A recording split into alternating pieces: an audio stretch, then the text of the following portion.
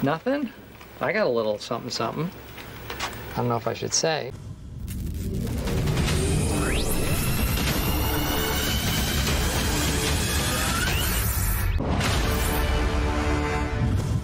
Hello everyone and welcome to Action RPG. I'm your host Aaron, and for today's video we're headed to the world of Diablo 4.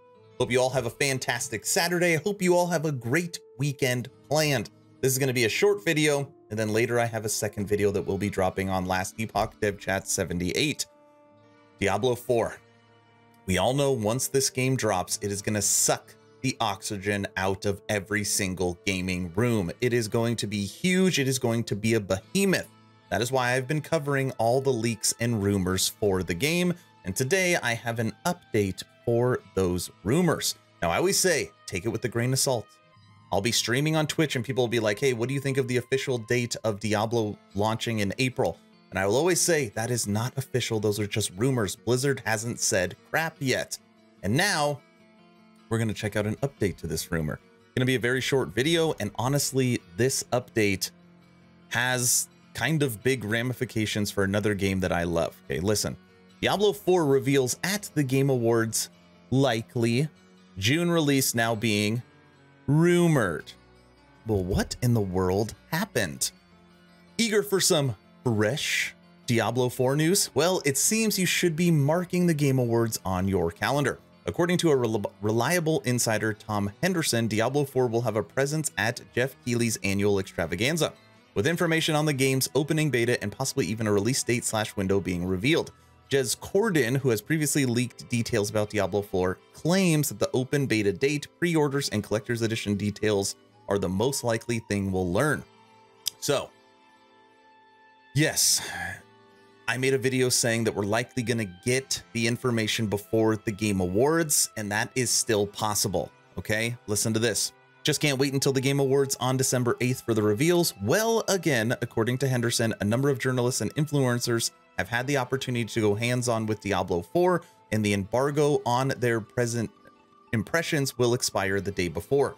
So there's a chance we get tons of information on December 7th, and then we get the release date, the collector's edition, all the info on D4 on December 8th, live for the Game Awards. That's kind of like best case scenario, okay? Because it kind of gives us a lot of time to get that information. And by the way, on my Twitch, linked in the description, we will be live streaming the Game Awards. It's always fun. We have a couple drinks. We talk about what we vote for, make fun of all the new games. It's normally a good time. So if you want to come by my Twitch, we will be live streaming it. Okay, so the reason why you clicked on this video, the new rumor, the new release window. Why is it important?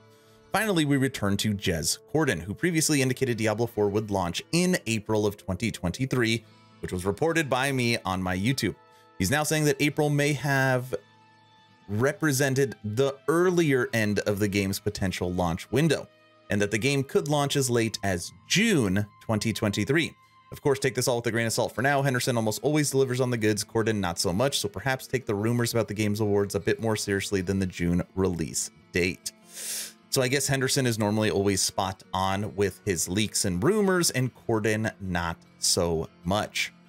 So why is this important? Okay, first off, I know tons of people, millions of gamers are eager to get their hands on Diablo 4. And obviously the earlier it comes, the better, because it has such hype behind it. Now for me, I have recently been reporting that the delay of Last Epoch 090 might be kind of the final nail in the coffin, even though I don't want to believe that, because Diablo is coming in April.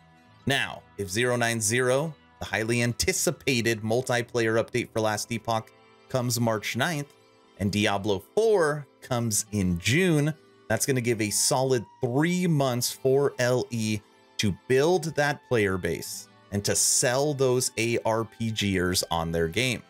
Which that has always been my fear, is that with so much competition, nobody is going to give Last Epoch a try. Well, that might change if D4 comes in June. So it's really, really big news, for at least for me, for my community, and for the Last Epoch gamers out there. So just wanted to put that out there. We will see. December 8th, Dude, if there's no Diablo news on December 8th, that's going to be pretty wild. That will be pretty wild. So that's the news. Told you it's going to be a pretty short video. I want to know your opinions. Does this even matter? Do you care if it's March or April? Do you care if it's June? Will you be here watching the Game Awards? Give me your general thoughts in the comment section below. 2 asks at the end of this video. Ask number 1, I'm hoping today is the day I have earned your subscription. Hoping today is the day you make the decision to push that little red button. I would really appreciate it, but I truly mean it only if you think I deserve it. Ask number 2, check out my Patreon. Thank you to the first 52 members that have signed up. Become an instant ARPG VIP and get Patreon exclusive content at the first link in the description.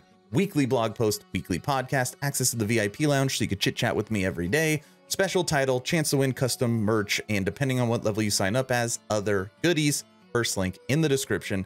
That's all I've got. D4 in June. Hopefully you were entertained or at least learned something. Aaron, out.